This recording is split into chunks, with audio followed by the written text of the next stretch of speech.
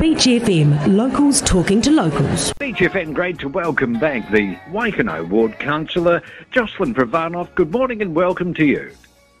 Good morning, John. How are you doing? I'm fine. How was the market? I know that you went down last weekend, along with, I imagine, most of Waikanae. Great to see the market back, isn't it?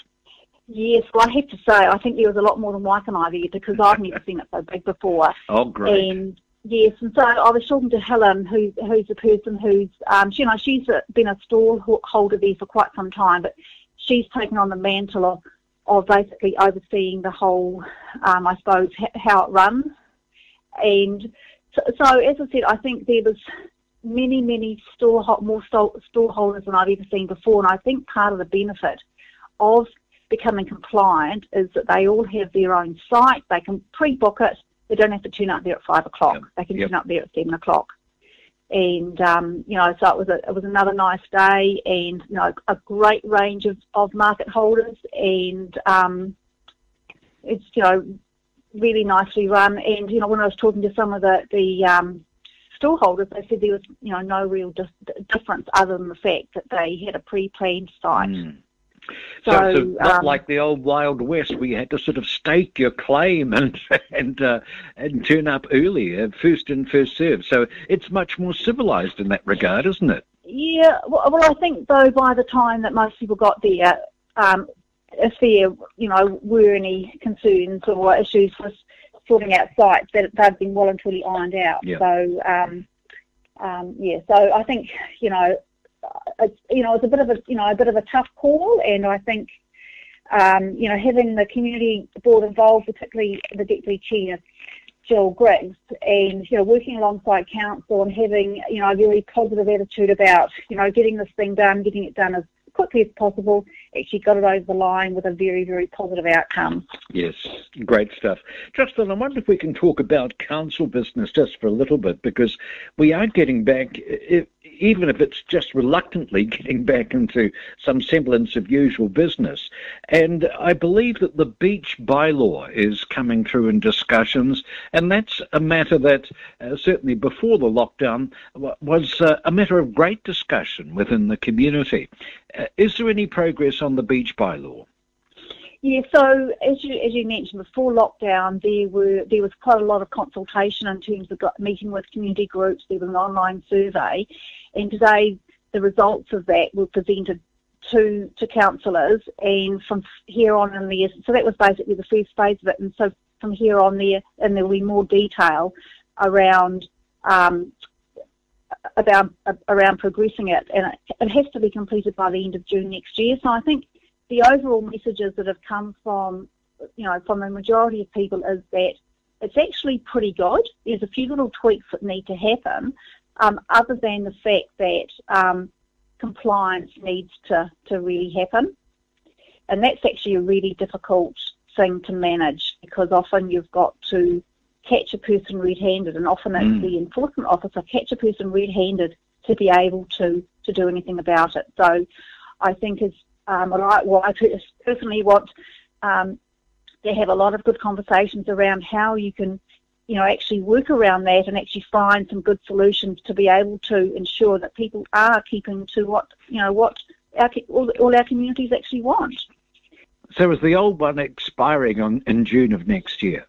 Yes, it is. Yes, and so council have very wisely started this process very early in the piece. So the first conversation started last December, because they know that there's lots of stuff going on there. So it's not only KCDC who has jurisdiction over the beach and the sand dunes, but there's also Greater Wellington and there's also DOC. And so there's also conversations that have to occur amongst all those three parties as well to figure out, how everything fits together and how everything will work. So that's quite complicated, isn't it, with three different jurisdictions, yes. Really. All of them, of course, have got their own priorities and their own agendas, and yes. It must be quite difficult melding all of that together with the community. Yes. So I suppose, DOC, their main interest is in the Waikanae Estuary Reserve, that DOC land, course, down at yes. Waikanae, the reserve there. And then basically from the high water mark down to the sea, that's actually Greater Wellington. But KCDC has an oversight there in terms of public safety. But then above that high water mark, it's actually KCDC, so that's the dune space. So, as I said, it's great that council started these conversations really, really early on in the piece, and obviously COVID-19 lockdown slowed this down, but I'd like to think that, well, in fact, I'm sure that there will be enough time to have some really good, solid conversations with a lot of people in our community. It does mean, though, that COVID-19 has compressed the process, and as you say, good that it was started early. But how's it affecting other council business? I know there's various priorities. One of the things people don't realise is that central government have got an enormous amount of influence on local government in terms of making demands on local government. Usually it's not being financed, by the way, but those demands tend to come with timelines, and we've virtually lost 2 or 3 months of usual work. Are those timelines still being imposed on council?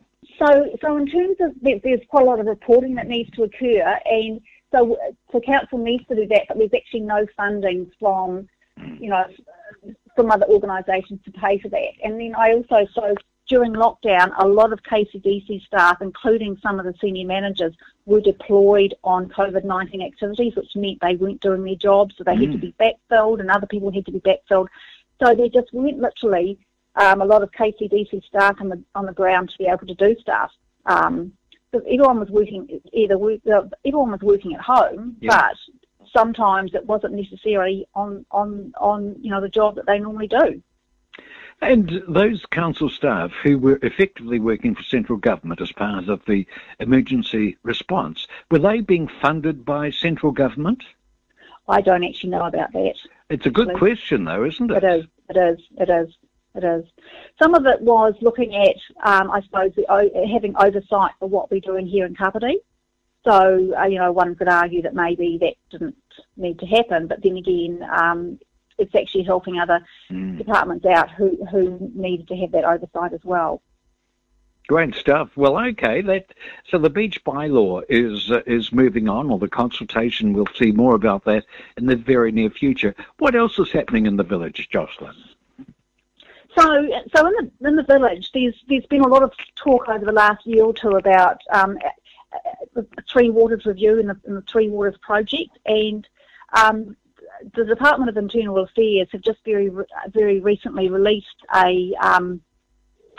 basically a big funding opportunity for councils to submit to it. And so, it's quite a complex process, and I think, it's a case of where I think councils got to sign an MOU, and then which we've got to submit by the end of August, and then look at what our priorities are. And I think it's funding that has to happen within the first year, and then further down the line, long term, there's maybe some bigger, there's some bigger collaboration that needs to occur with other areas. What's your view on that, on the need, or possibly the imposition, might be a better way of putting it, of collaboration with other areas? Because traditionally, Kapiti has done its own thing, hasn't it? Yes. So I think it's, I would actually want to see what was being presented first, but certainly I know when there was talk of amalgamation with Wellington, I was very hesitant about that, because first of all, we're at the northern end of the area, and we're very small in comparison to Wellington, and having the opportunity to have your voice heard is actually pretty minimal. So I know when this happens, I'll go in there with an open mind, but certainly we need to look at how it would work and what the benefits are for Kapiti are. So we've got to look at the documents very, very carefully. And do you think that is a decision that the community should have a voice in? Oh, I'm sure they will do. Yes, I'm sure they will do. Right. And interestingly, that voice is being heard in different ways recently, virtually. It's interesting the way the lockdown has affected the way we do things, and that includes the way the council's getting consultation, isn't it? Yeah, so during lockdown, we had a lot of councillors and community board members. We had a lot of Zoom meetings, and so when we went back to council, they actually improved the system we had there. So previously, council meetings were being recorded.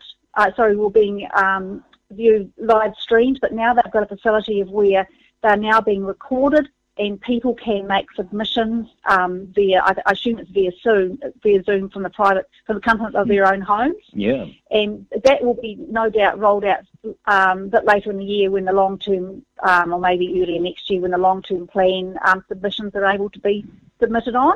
And so as council staff or as elected members, we can also Zoom into a meeting if you're not able to be there, or if you're sick, which has actually happened a couple of times, and be part of that meeting if it's around the council table. So it's much more enabling for a lot of people who can't necessarily get to a certain place at a certain time, and they're not missing out. But saying that, there are probably some people in our communities who would struggle with the technology. That's right.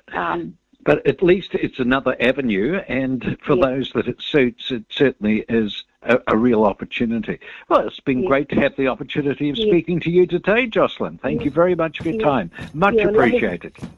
Lovely to talk again, John. 106.3 Beach FM.